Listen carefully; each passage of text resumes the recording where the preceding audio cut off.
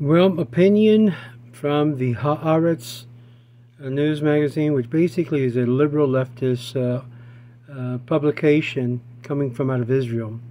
And of course, they are against a lot of the right position. And I want you to notice how this article starts, which is an indication how you could tell when something is completely biased.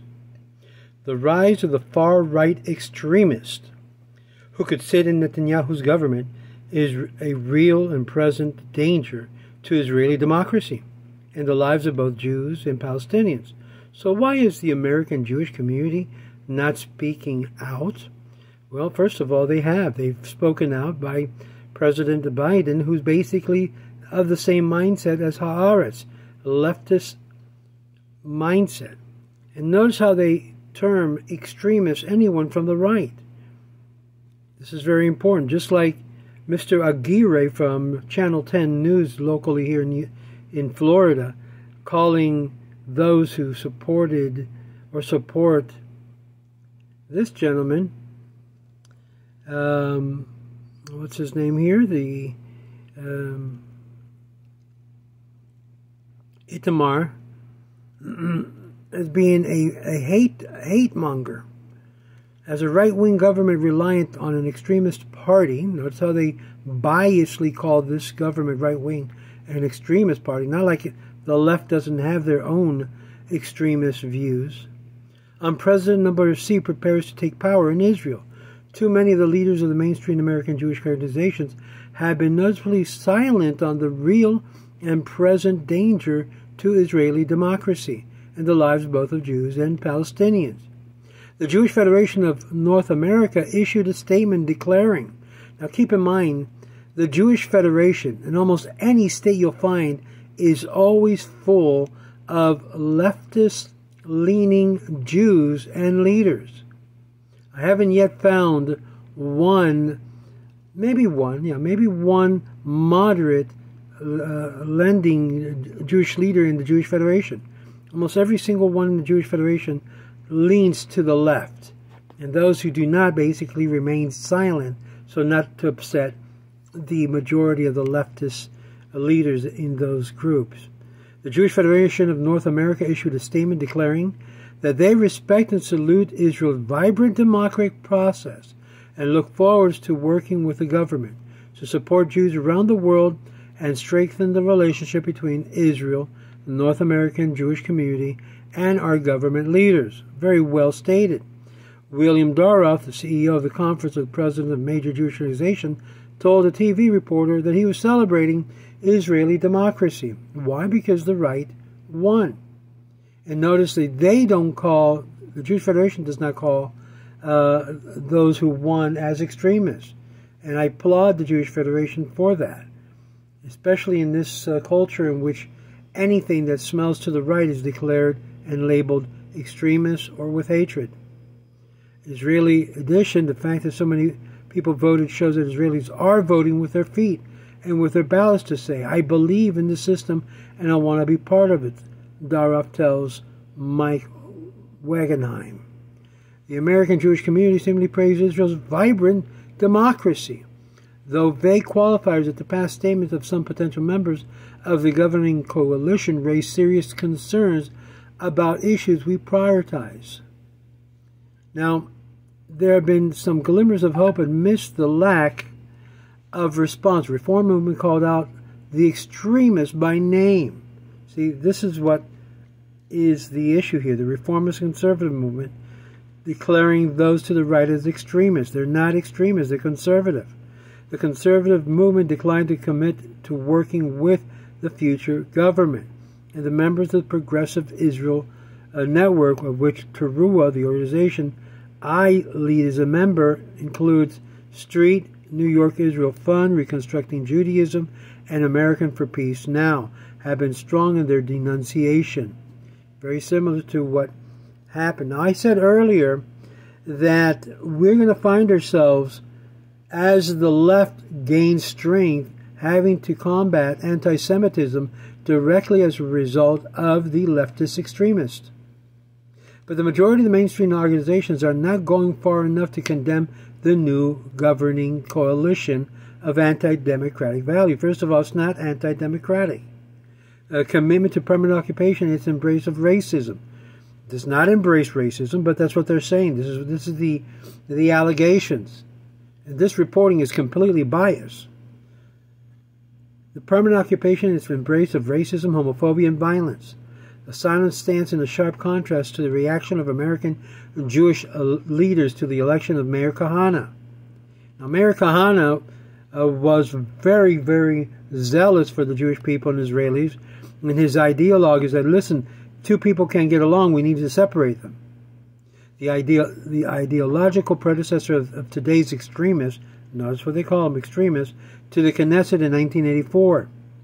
Then 12 mainstream American Jewish organizations declared, we reject this affront to our history, to our tradition and beliefs, and to our abiding commitment to peace and brotherhood. American Jewish organization must not treat the likely new government in Israel as business as usual. You notice how the left is now declaring war on the right in Israel because it elected a right government. This is not simply a matter of political difference or normal right-wing government. Rather, we are seeing the ascendance of a fascist. Here's that word again. Anything to the right is considered fascist. It's an ascendance of fascist party that they openly called for the deportation of Palestinian citizens of Israel. Wait a minute. Either the Palestinians or the Israelis. That promotes bigotry against LGBTQ people. And that calls for violence against Palestinians and Israeli leftists. Now, why doesn't this article mention that the Palestinians, the Muslim Palestinians, are completely against the LGBTQ community? Why doesn't it state that? Because they're trying to support the infrastructure of the leftists with being aligned with the Palestinian cause, anti-Israel cause. So you see this article is completely biased, and it's biased to the left. In America, Israel will pay a terrible price for right-wing Bagir victory. Listen, the Israelis voted him, just like if right now the Americans vote in Trump. Can we really use the term Jewish supremacy about Israel? In Israel you can. U.S. Jewish group face major dilemma as Israeli far-right gains an election poll. Have you ever wondered why are they gaining movement while here in America the left is the one that's destroying America in every level of government and law? Think about that. It would be no problem to see one day that Israel will reject American Jewry based upon their leftist notion and their anti-Torah views. Netanyahu's election is a win, dealt a grievous blow to Judaism. No, it does not. See, these are statements made out of the hatred from the left. Now, Itamar Ben-Gvir is the leader of the party, has dozens of indictments for incitement and violence in his past, and has even been convicted of multiple charges until a few years ago. He proudly displayed in his living room the picture of Baruch Goldstein. You know who Baruch Goldstein is when basically no one was doing anything about what was going on at the kever in Hebron. He basically opened gun, and he was a doctor. He was a fine medical physician. And what do they call him? The Haaretz? A religious extremist who carried out a massacre of Palestinian worshippers in Hebron. They weren't worshippers. They were trying to attack Jews in Hebron. And he got tired of it. You see, this is the same game the leftist plays here in the United States by calling those who are anti-Jewish basically as pro-leftist, pro-Democrat. My friends, we're playing with the game of wars. And clearly, I understand the issues of Israelis wanting to have safety and security and have Torah value in all of their communities. This is not anything to do with Torah values. Let me say this again. This has nothing to do with Torah values. Just completely more of the West imposition on Israeli culture. And the non-Orthodox Jews should understand that they are non-Orthodox, they're you could even probably say non-Jews in all sense of the word, because they do not uphold nor embrace Torah value. And it should especially alarm those who celebrate Israel's vibrant democracy. Now, interesting enough, Trump had called on Jews to get their act straight. Israelis had listened to the call. Israelis basically embraced Trump and really appreciated what he did. Interesting enough, the left does not.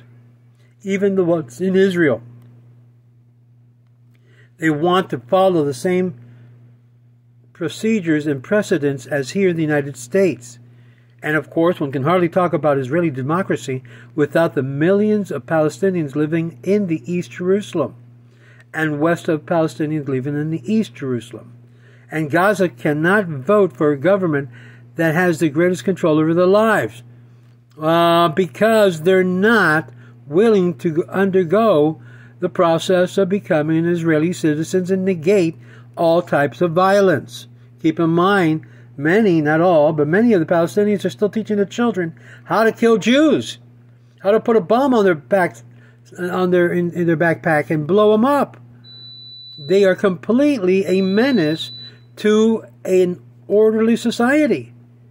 Even they attempted to create their own governance, and they could not control themselves because you had other factors and factions coming in, creating terrorism from within.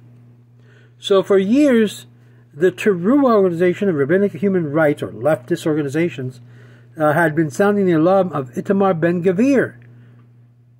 This guy. And this guy's platform is really very, very in the center. Not like they're explaining here. His Otzma Yehudi party and the constellation of violent organizations surrounding them. They call it violent organization because they respond to terrorists that try to do harm.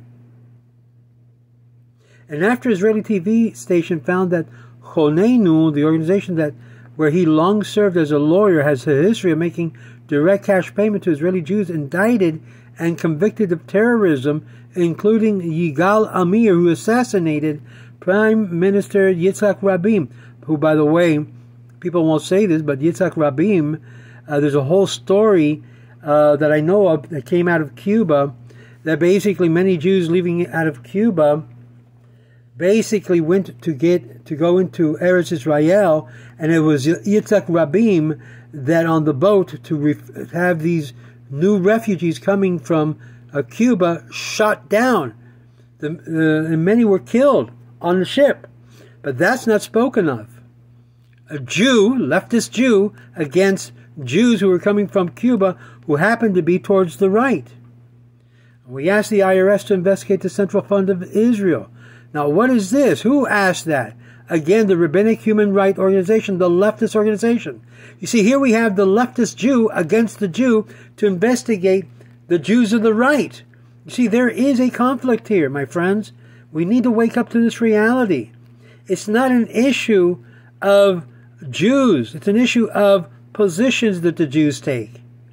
And this position is completely one of the left and one of the right, in which they are battling over the existence of Torah value. And so what did they do? They asked for the IRS to investigate Central Fund of Israel, which funnels money to Honeinu. And this effort forced Honeinu, at least publicly, to declare an end to such use of U.S. donations because of what these liberal leftist Jews did. Some will argue that the American Jews should stay quiet about politics in Israel. Now, this is said by who? By the leftist group. They want intervention. Some argue that the American Jews should stay quiet about politics. Right now, the American Jews are in big, deep trouble with their own problems that they themselves have created and cemented here in the States with anti-Semitism. Anti-Semitism in this country is at its all-time high. Why? Because of their embrace of leftist view. All I need to do is cite Kanye West, who indicted Jews for their behavior and their conduct so nasty that all they cared about was the money. They didn't care about the human being behind that success.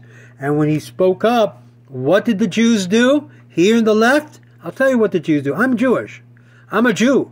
And I can tell you what the Jews did on the left. The leftist Jews basically came together and created a blockade and completely canceled him out. Of course, I don't agree with the statement with Kanye, but Kanye was speaking out of his hurt and pain of how they treated him in order to get to the top and how they manipulated his wife in order to break up with him. I mean, it's ugly things that they do. The left does ugly things. The entire premises of the international law is that human rights in any country are of concern to all of us. This mindset of the leftist Jew is a globalist mindset. It is part and parcel of those Jews that are involved in the New World Order, in which any conservative is against. We're not against the global idea of a messianic period in which there will be peace and prosperity for everyone. No, these Jews are in the same mindset as those of the Economic Forum. As a matter of fact, you have a Jew, a LGBTQ Jew, that sits on his council and is completely contrary to all Torah and wishes to wipe out Torah in the life of the Jew. Jewish organizations are vocal about human rights abuses in Russia, China, Syria, Sudan, and many other countries. And second, such criticism levied by the Jewish right against the left is hypocritical. No, it's not. You don't like hearing the truth. The ascendance of the Israeli right and the spread of the right-wing ideology in Israel and the expansions of settlements all came about in part as a result of untold millions of dollars that right-wing American Jews have invested in buildings and settlements and pushing the right-wing policy in Israel. Hooray! Finally, someone doing something right. Third, those of us who actually care about safety and security, yes, those of the right, have created a response to the left trying to destroy and devastate every single part of Israel. But no, they're more worried about the enemies who are trying to kill us and open the borders like they're doing here in the United States to have everyone come in. Do you see the parallels, my friends? What happens in Israel happens around the world. If Israel is doing good, the rest of the world will do good. At the start, every Jewish organization regularly invites Israeli political speakers to speak at their conference and events or meets with Israeli elected officials. During the delegation must commit to never inviting. Notice this. They're canceling out who? The left is good at this. The leftist Jews are good at this. Never inviting Ben Gvir. They want to cancel Ben Gvir. They want him out. Bezalel Smotrich or others members of the party to address the U.S. Jewish audience.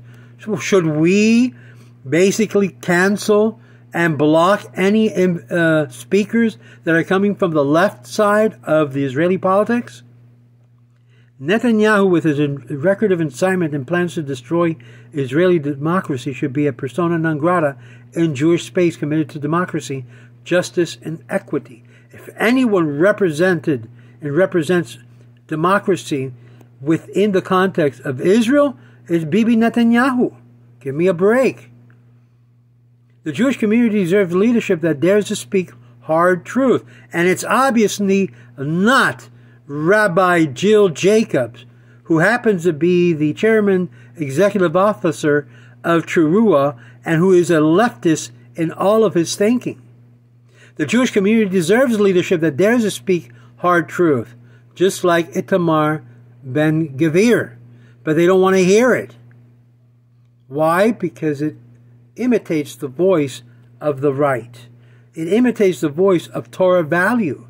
It speaks of the importance that the Jewish role has in Israel and around the world when it stands up for Torah values and Torah ideas, even within its political realm and culture. My friends, they're making Itamar Ben Gvir into a monster that he is not.